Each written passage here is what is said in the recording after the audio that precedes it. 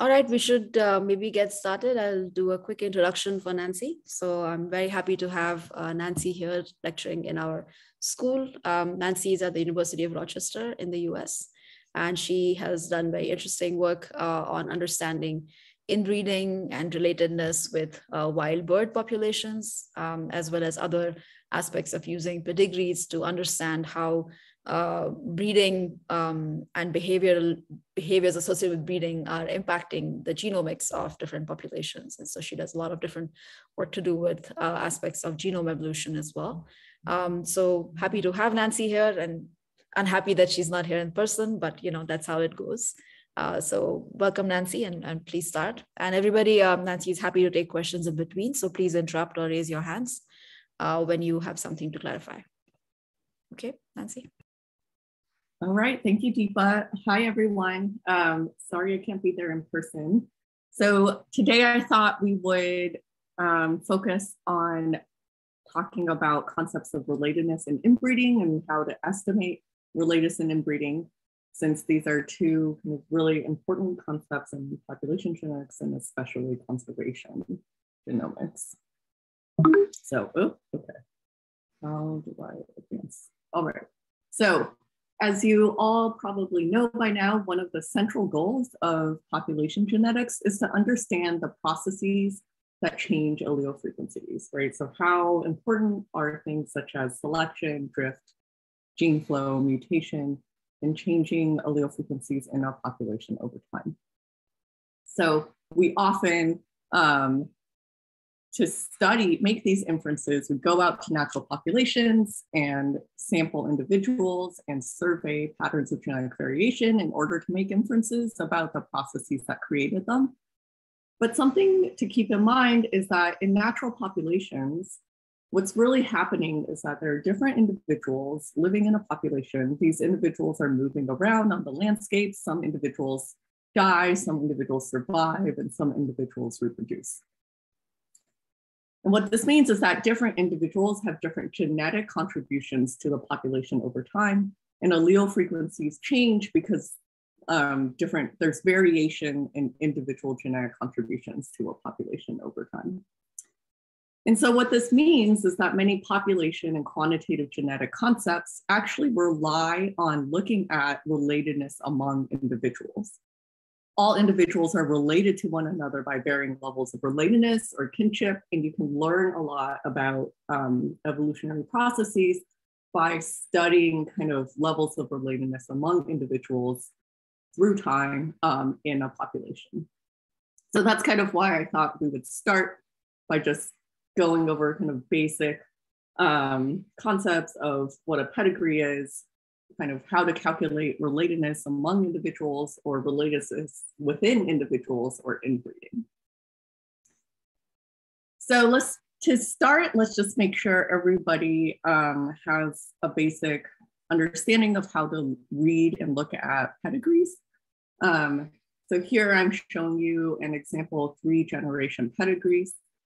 Typically, male individuals are shown with a square, females are shown with a circle, and diamonds show individuals whose sex is unknown or irrelevant.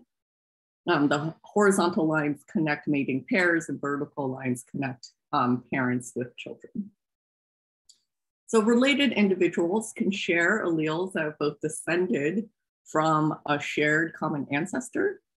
And in order to be shared, these alleles must be inherited through all of the meioses connecting the two individuals, right? So if you remember basic biology, right, each individual passes on half of their genome to each offspring. And so there's like a 1/2 probability that you inherit a particular allele from each parent.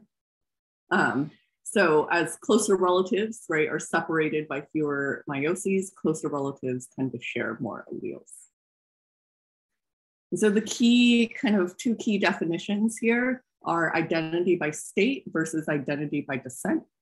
So identity by state refers to identical nucleotide individuals. So if you're sequencing 2 different individuals and they have the same sequence of base pairs, that region is identical by state.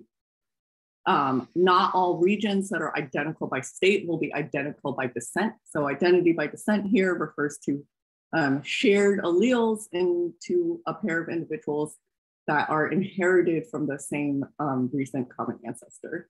So you can see here in this graphic of a 3-generation pedigree, the 2 colored lines show kind of haplotypes of each individual, and the pair of individuals at the bottom, they both inherited the orange chunk from the same common ancestor.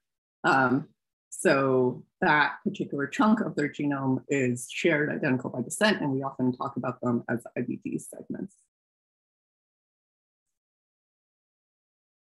So one summary, you can summarize how related 2 individuals are to each other. And one way to summarize that is the probability that this pair of individuals shares 0, 1, or 2 alleles identical by descent. These identity by descent probabilities are typically denoted by R0, R1, or R2, respectively. And you can also interpret these probabilities as genome-wide averages, right? So for example, on average, full siblings share no alleles identical by descent at about 1/4 of all of their autosomal loci.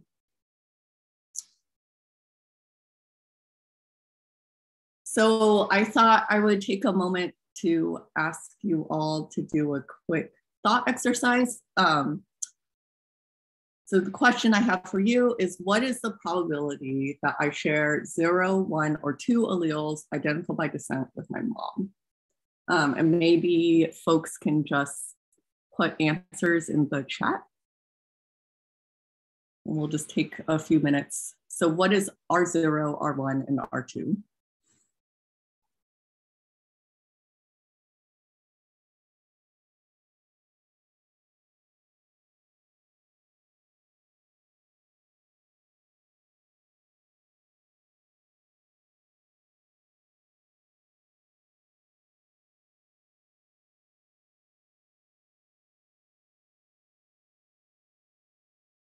I guess you can either put the answer in the chat or like raise your hand if you have an answer.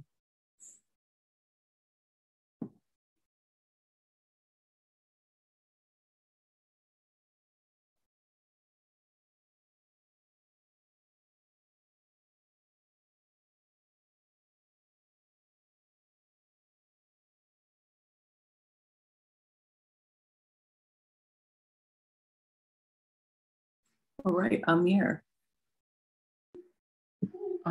I guess the probability you share 0 alleles with your mom is 0.5 because you'll share 1 allele with your mom. So both 0 and 1 is 0.5 and 0.5.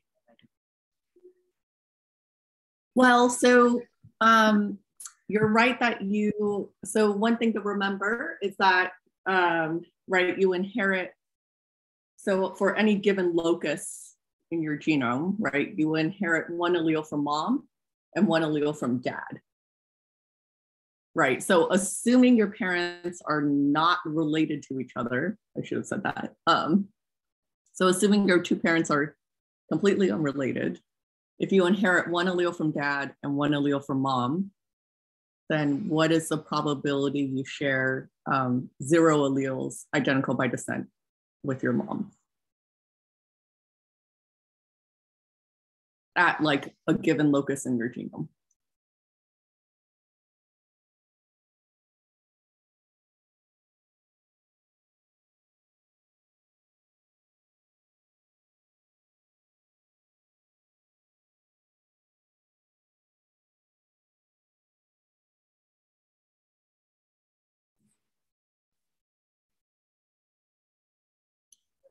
Yep, so thank you for those who answered in the chat. Yes, R naught is 0 since you inherit 1 allele from your mom. And thank you. I also am going to apologize in advance since I haven't learned or heard anyone pronounce their names. So if I totally butcher your name, I apologize. So Sanya Tan is correct. So you share 0 alleles. The probability that you shared 0 alleles identical by descent with your mom or it's 0. The probability I share 1 allele identical by descent with my mom is 1. And the probability I share 2 alleles identical by descent, or R2, with my mom is 0. Does that make sense for everyone? Or does anyone have any questions?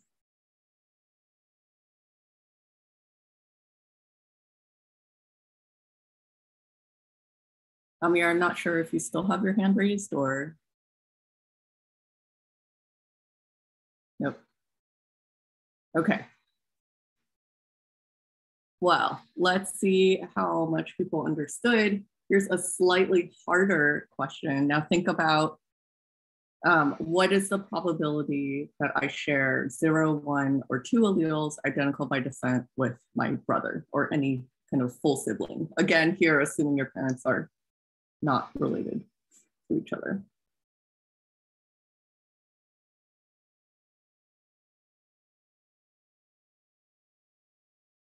And sorry to make you do probability really late in the day.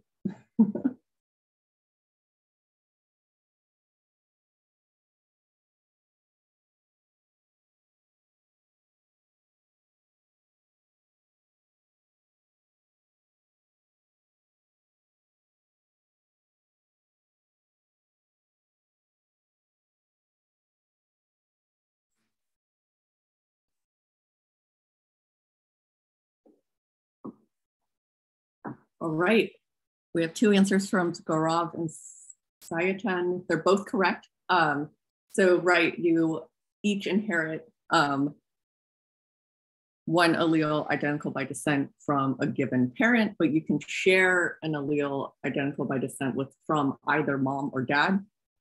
So the probability that full sibs share 0 alleles identical by descent is 1/4, 1.25.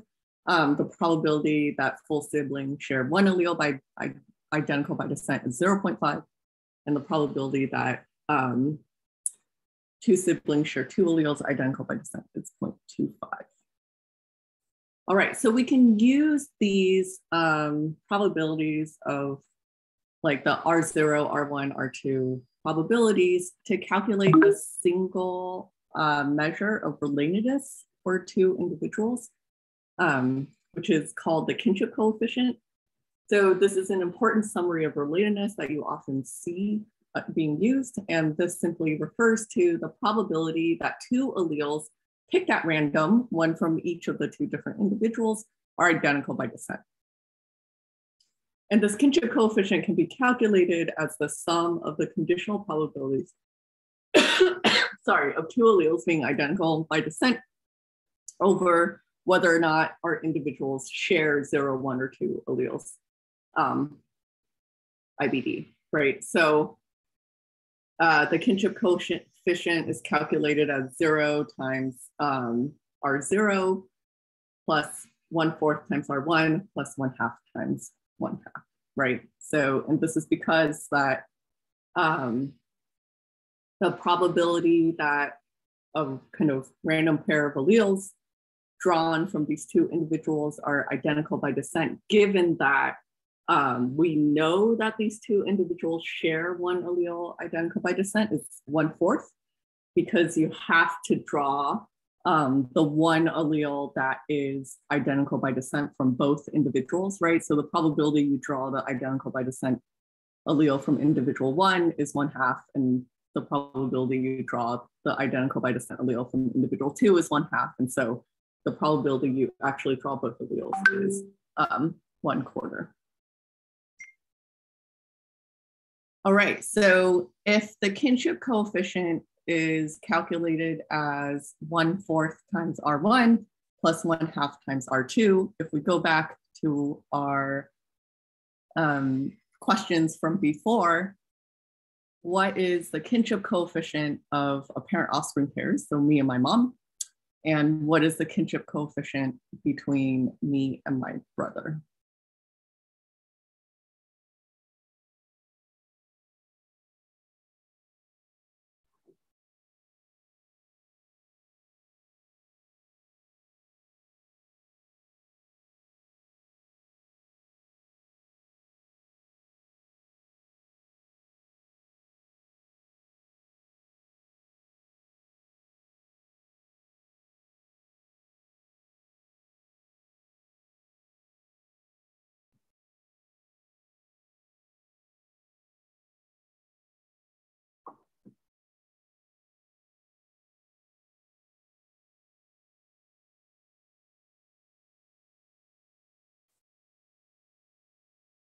And looks like we have an answer from Nikhil.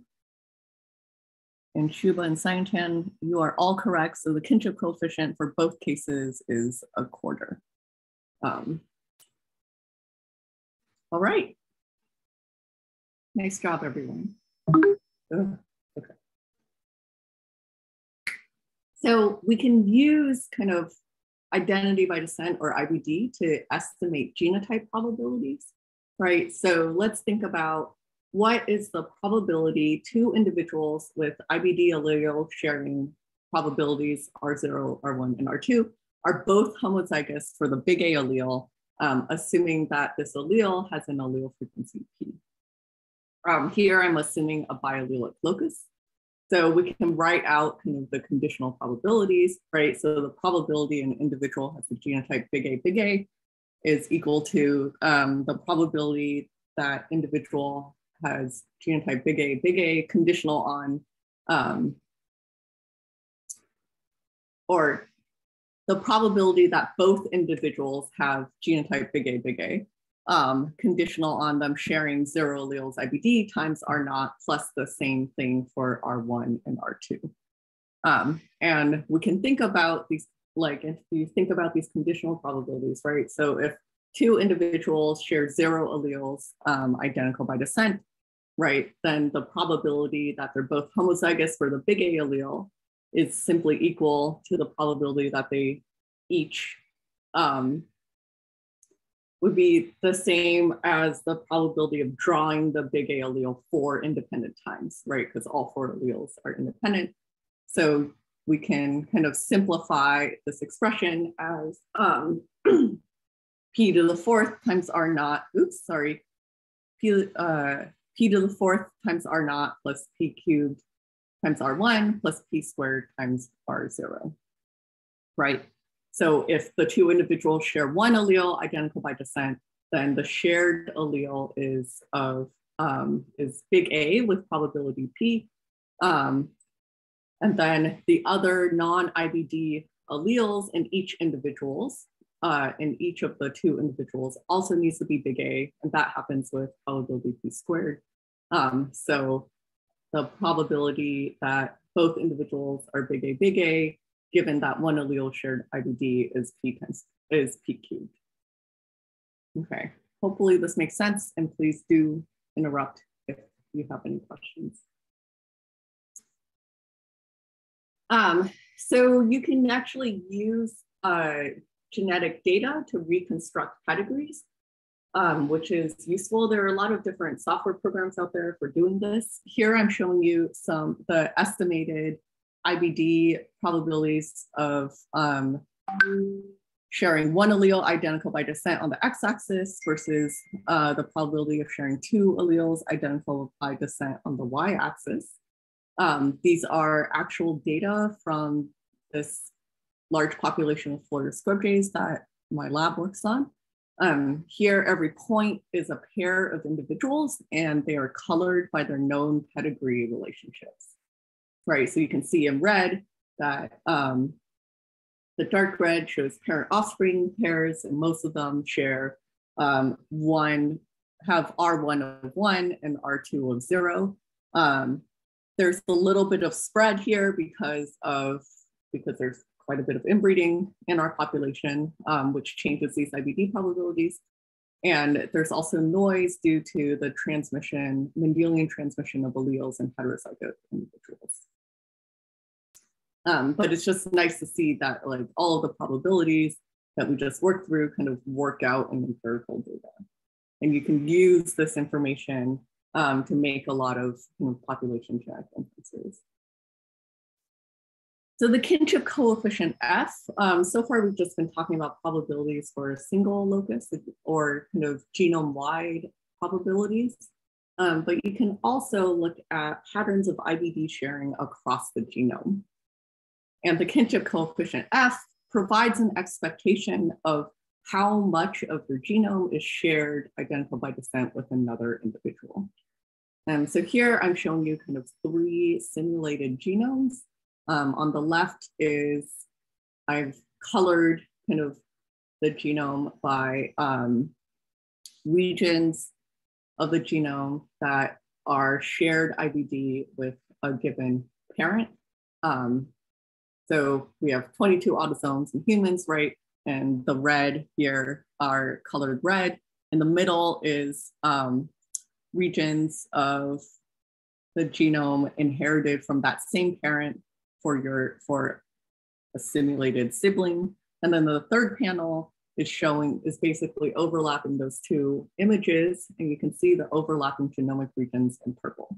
And so the purple regions on the right side are regions that are shared identical by descent, regions of the genome inherited IBD in both you and your sibling. So there are a lot of different programs out there that can identify shared IBD blocks. And I'll put a review paper in the Slack channel so you can read more about this if you're interested.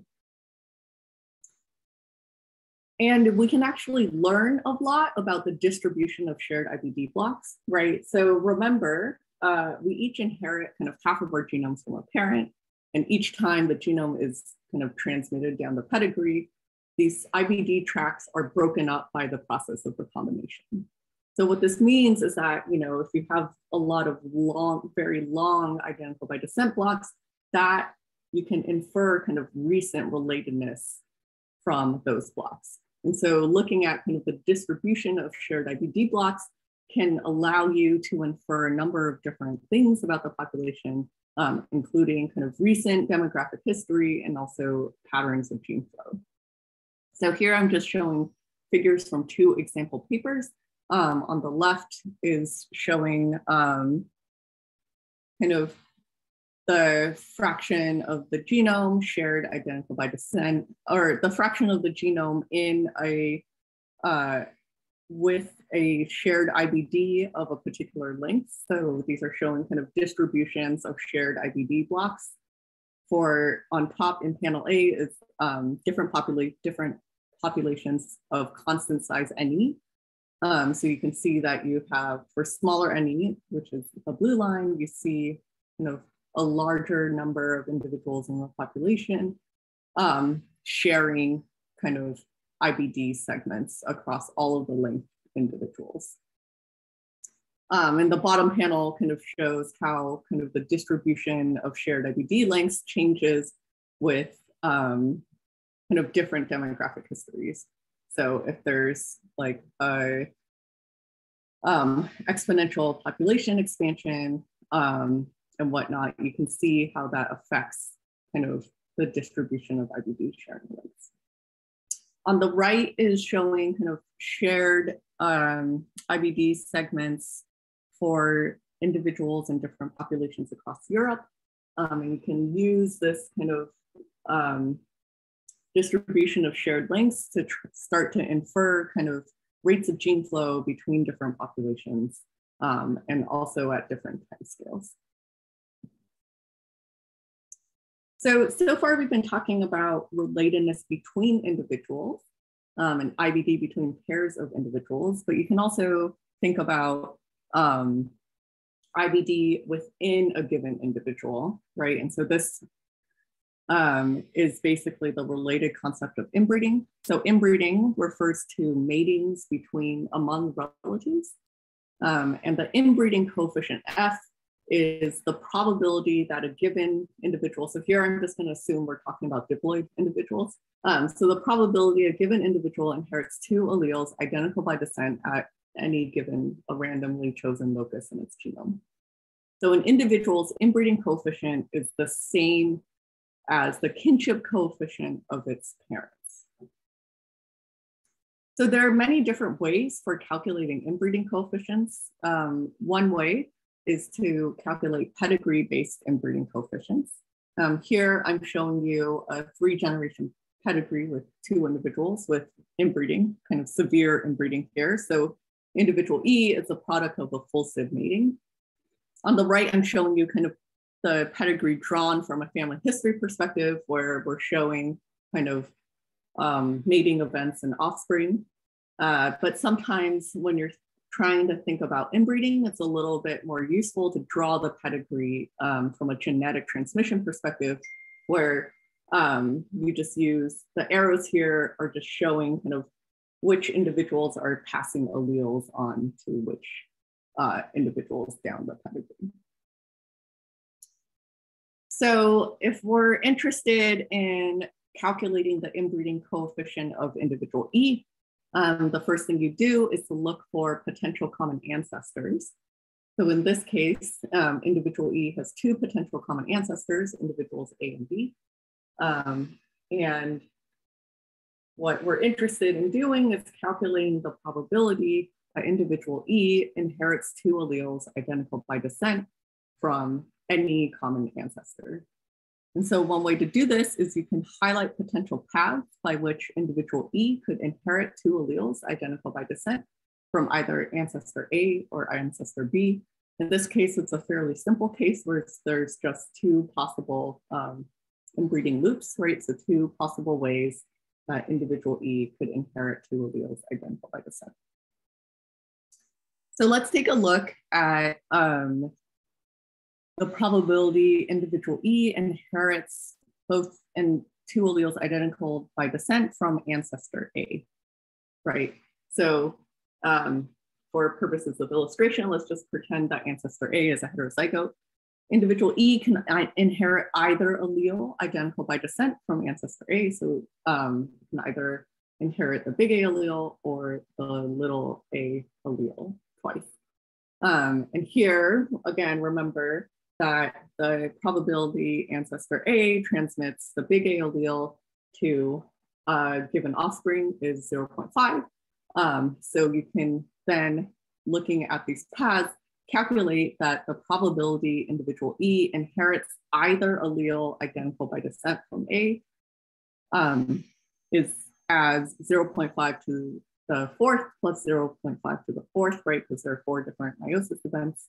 But individual E can inherit either allele identical by descent. So we just add up the two probabilities. So this is equal to 0.5 to the third. So note that this probability is the same as 0.5 raised to the number of ancestors in the kind of inbreeding loop path that I've drawn out here. So we can calculate a pedigree-based inbreeding coefficient by simply adding together the probability of inheriting two alleles identical by descent from all of the possible common ancestors an individual has, and we just add those probabilities together, right? So for this example, individual E can inherit two alleles IBD in 2 possible ways. And so its inbreeding coefficient is equal to 0.5 cubed plus 0.5 cubed, which is equal to 0.25. So in general, for diploid individuals, you can calculate the pedigree-based inbreeding coefficient as the sum across all paths of 1/2 raised to the power of n, or the number of ancestors in the ith path, times 1 plus the inbreeding coefficient of the common ancestor. In most cases, if you don't have any information on the common ancestor, you just assume that they are not inbred. So you assume that their inbreeding coefficient is 0. All right. Hopefully that made sense. Now, why don't you all, this might require some pen and paper. Here's a question for you. What is the inbreeding coefficient of individual I in this pedigree?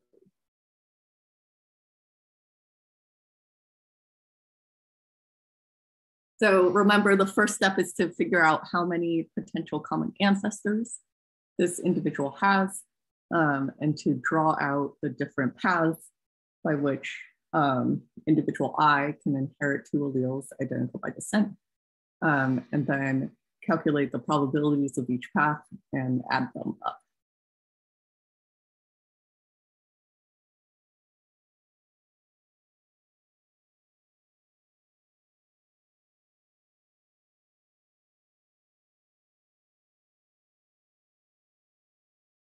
And if you don't have a calculator, you could also just write out the expression.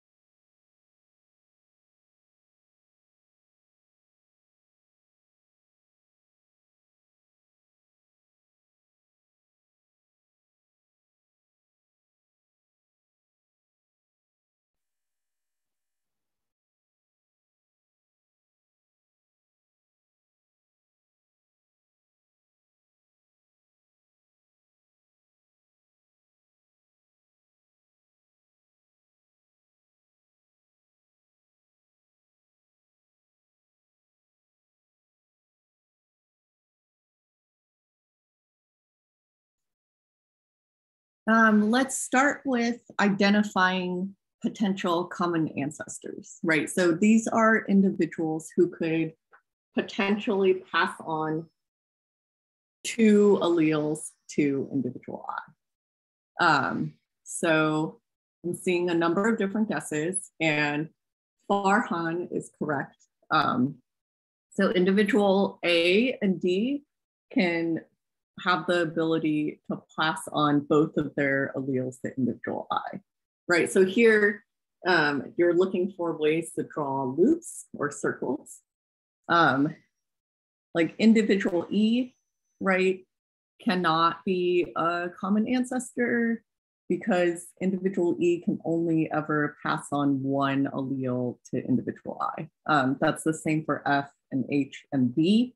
So there is inbreeding here. So B could potentially be a common ancestor for both alleles in G, but since there's no other, since I must inherit one allele from H, there's no way for individual B to pass on. There's no way for individual I to inherit two alleles from individual B. Okay, so knowing that there are two potential common ancestors, A and D, the next step is to figure out all the possible ways that individual I can inherit two alleles identical by descent from either individual A or D. Yes, Pratyush, you have a question? Do you want to unmute yourself and ask your question?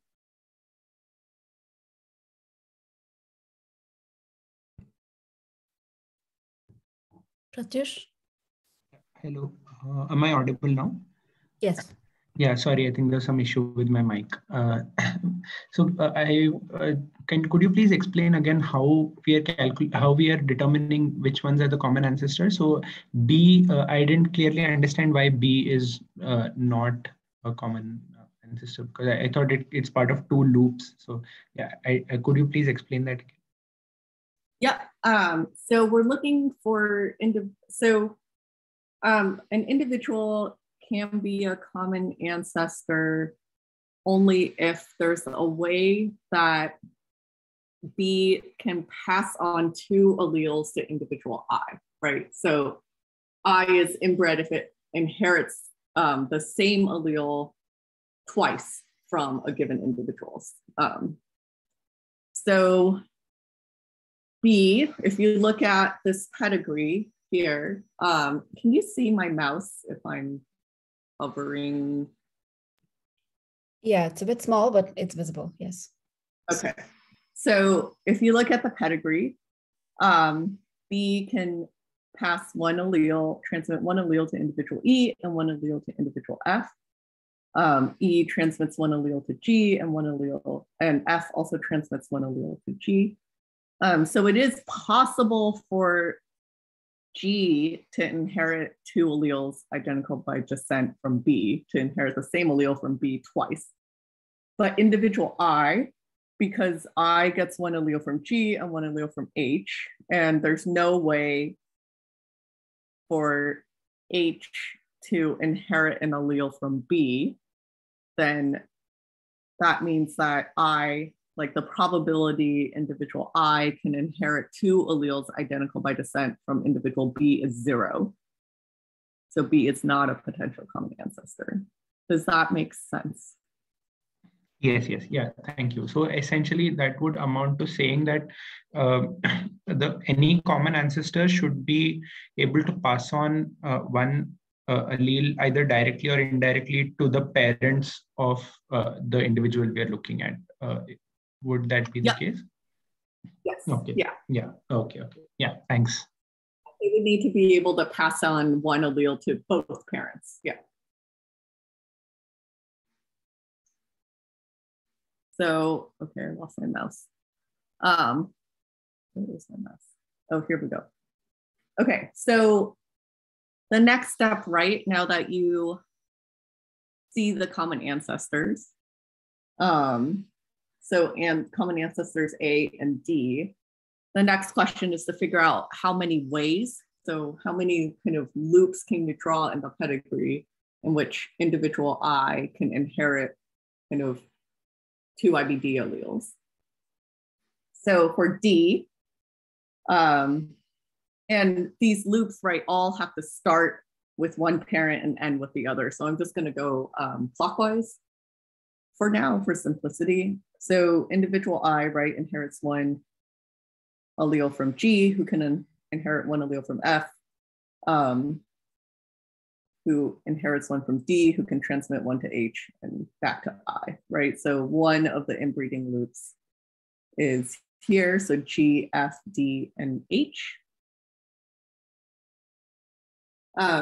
Based on this loop, right? So there's 1, 2, 3, 4 ancestors in this loop. So the probability that individual I inherits 2 alleles IBD from D is equal to 0.5 to the 4. Okay.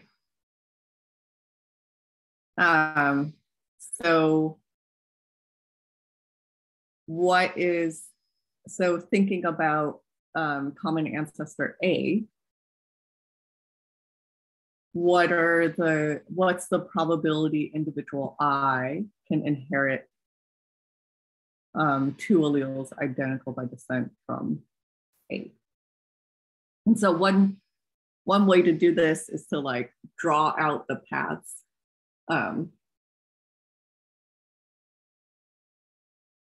then calculate the probability for each path.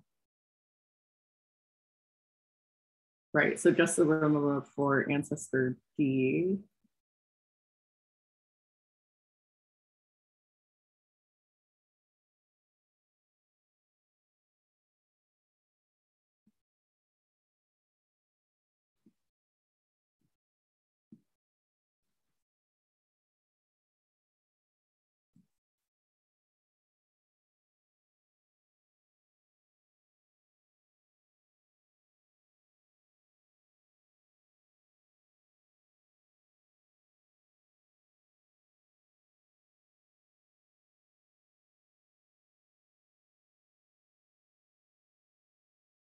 so for common ancestor A, there's 2 paths. What are the 2 paths? 2 ways I can inherit, individual I can inherit 2 alleles IBD.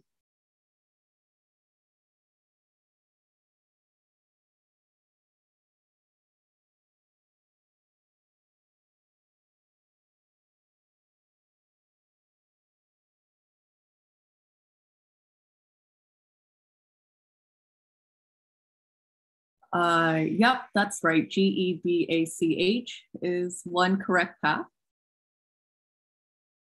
What is the other option?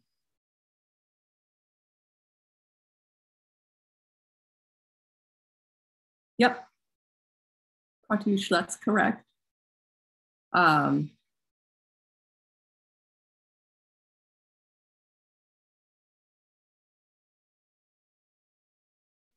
So individual, okay, here's my math, sorry.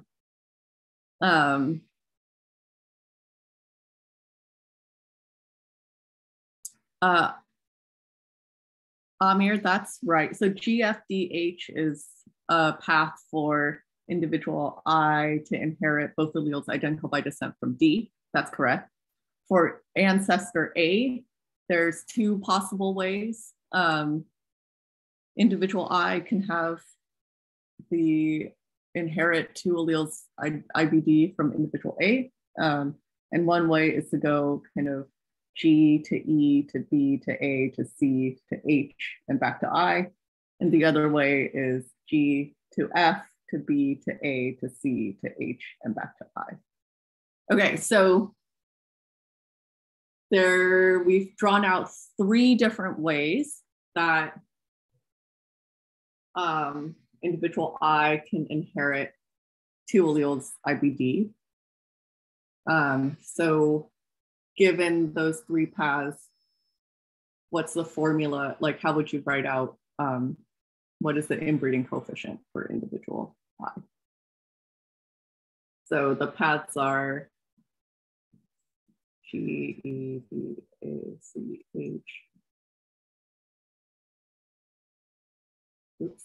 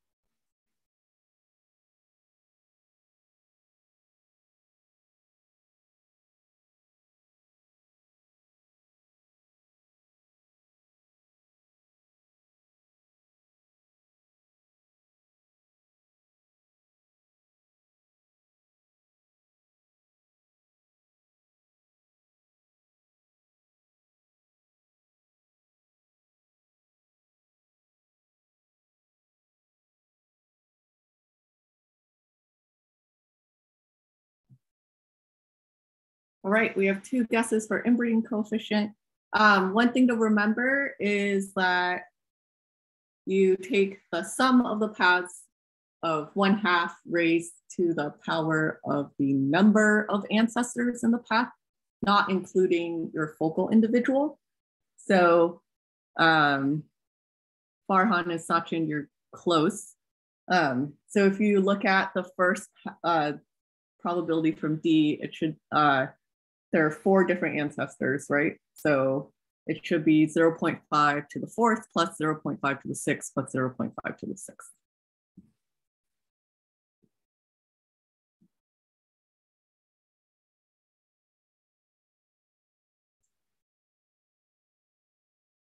Does that make sense to everyone? Any questions?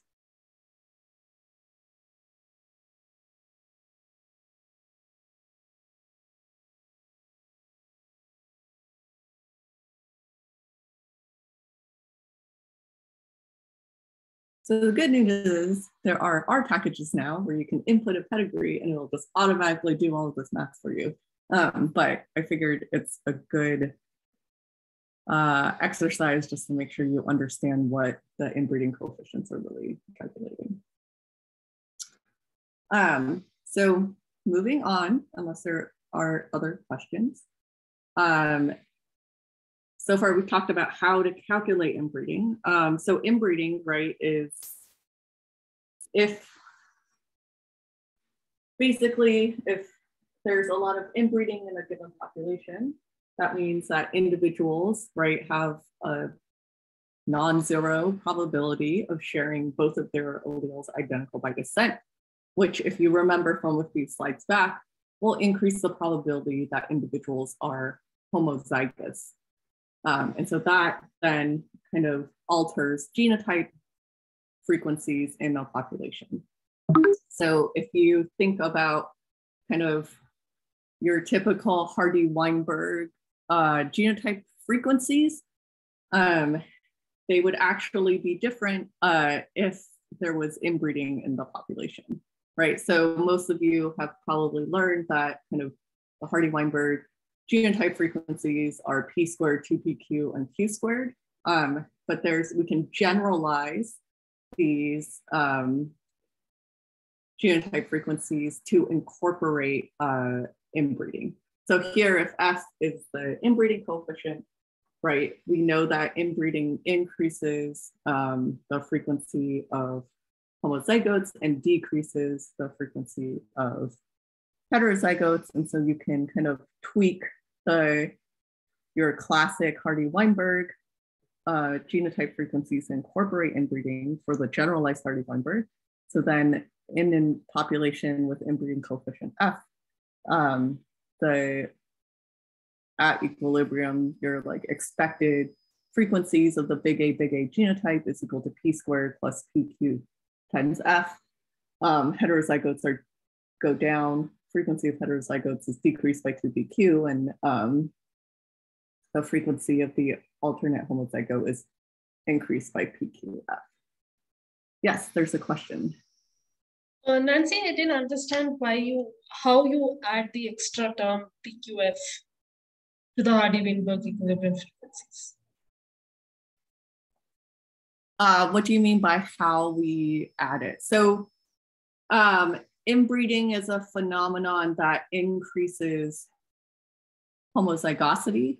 And the way you get PQF is similar to the ideas that we, oh my God, my computer's frozen, sorry. Spinning wheel of death, this is not good. So earlier, right, remember how we talked about how you can estimate genotype probabilities if you know the probabilities a given individual inherits 0, 1, or 2, this slide, identical by descent.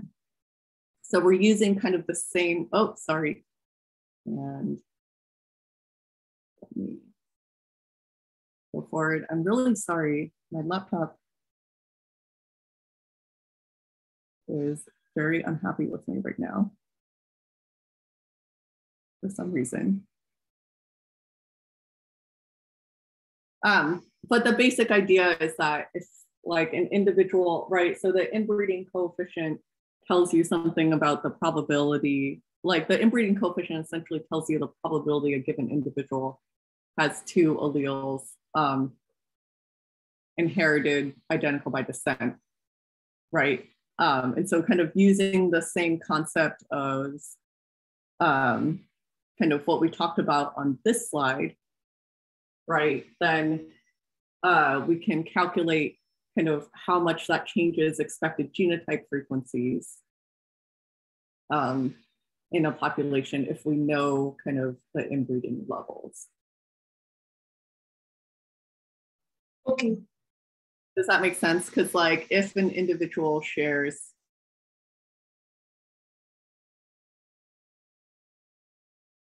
two alleles identical by descent, you could either sample and you can sample the big A allele with frequency P, or if it shares yeah.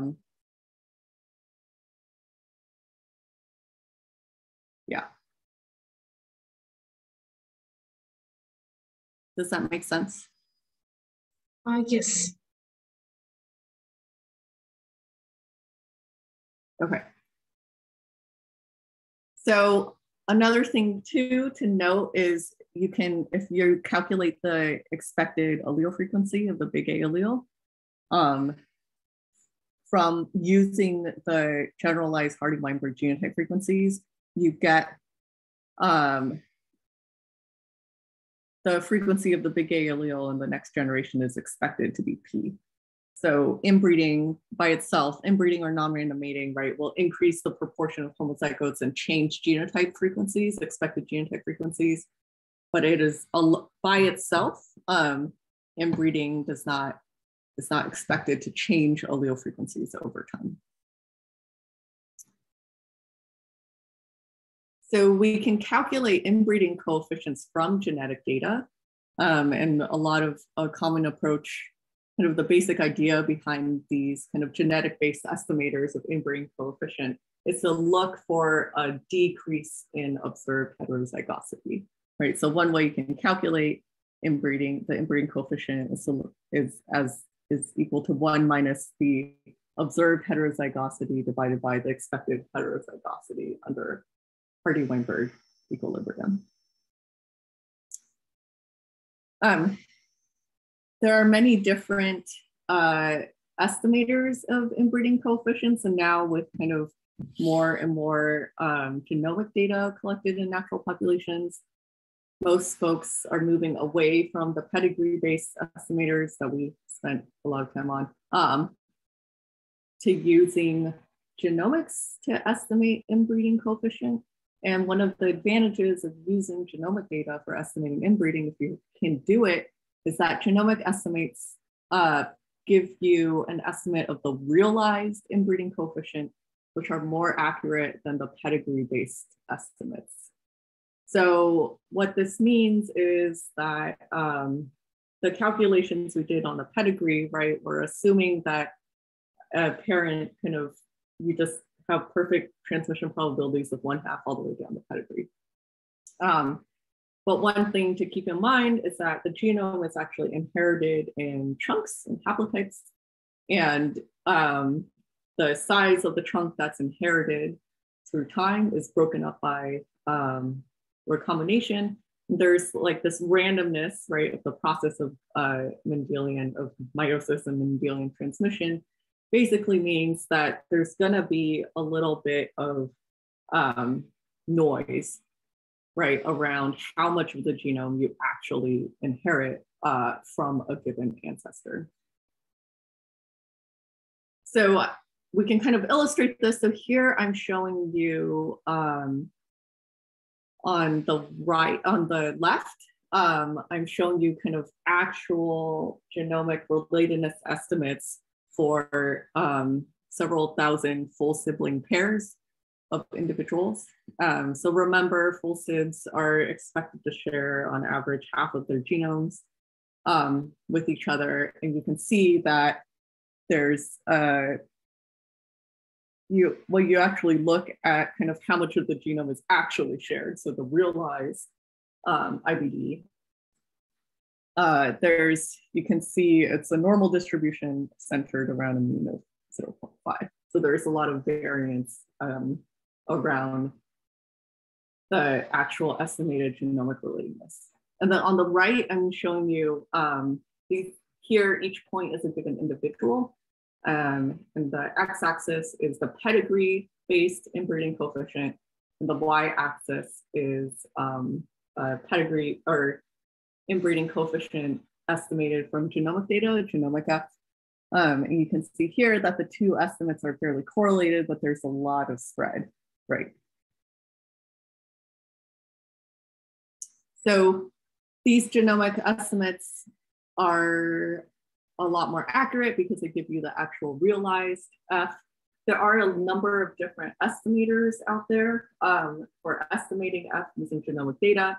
Many of them kind of use proportion of the genome that's homozygous or less heterozygous than expected based on kind of Hardy-Weinberg equal expectations. But right now, at the moment, if you have a good genome assembly and sufficient sequencing, then the best method actually is the statistic called FROH, which is calculated as the proportion of the genome and runs of homozygosity. So a run of homozygosity would be, so if you have, for instance, a particular region in your genome, you can measure heterozygosity along that region. Sometimes you'll see chunks that are completely homozygous. These would be considered runs of homozygosity. So this has like direct parallels with IBD segments, right? So here, in this case, we're just looking for kind of IBD segments within kind of a given individual. And the same thing, the same types of information that we can learn from shared IBD segments between pairs of individuals, we can also learn from looking at kind of the distributions of runs of homozygosity within an individual, right? So if there's very recent inbreeding, then there wasn't as much time for recombination to break up inherited haplotypes. So you would expect to see very long stretches of runs of homozygosity. So you can, if you have enough genomic data right now, a lot of folks are kind of characterizing runs of homozygosity across the genome, and you can kind of learn a little bit about the timing of inbreeding events from looking at the distribution of these ROH lengths.